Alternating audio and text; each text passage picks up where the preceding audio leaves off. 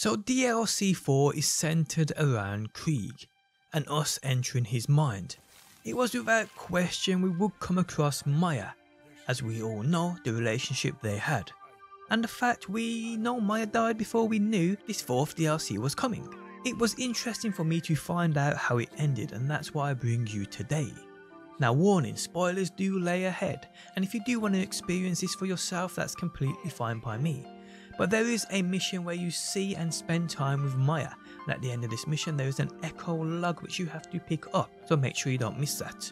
This I will be showcasing to you today along with the end of that mission, so again, if you don't want to be spoiled, leave now. How's it going guys, my name's DPJ, and if you enjoy your stay here and would like to show your support, hitting that like button truly helps out. And subscribe if you like what you see and want to see more. So this mission is called What Love Remains, and we as the player get to see what's happened since Maya died and her last words to Krieg via this echo log. I won't spoil it any further for you, I will just leave you to watch the end of this. But yeah, tell me your thoughts down below in that comment section what you think. And by the way, I'm not crying, you are.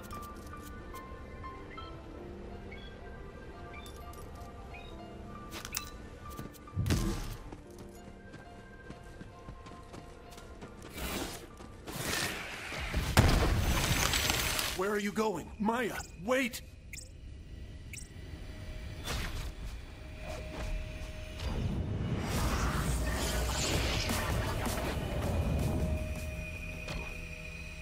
Where'd she go? The glistening, spiny shell!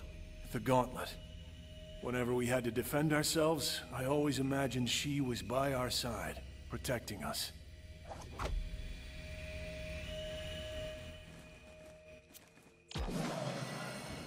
Hey, wait a minute. Where are you going? Don't you want to come with me? Train's leaving the station, big guy. Last chance. I remember this. Why don't you want to come with me? Buckets of chum squelched naked on the ground! I told her we had nothing to offer her. We'd been out there on our own for so long, just fighting to survive. And that's when it happened. She heard me. There's more to life than just survival, you big dummy. Don't you have something worth fighting for?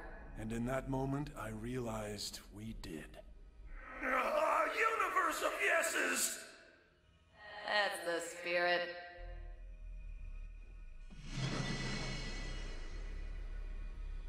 A gutted fish.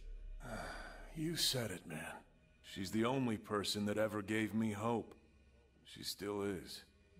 I wish I could take her with me when I leave, but anyway, let's head back.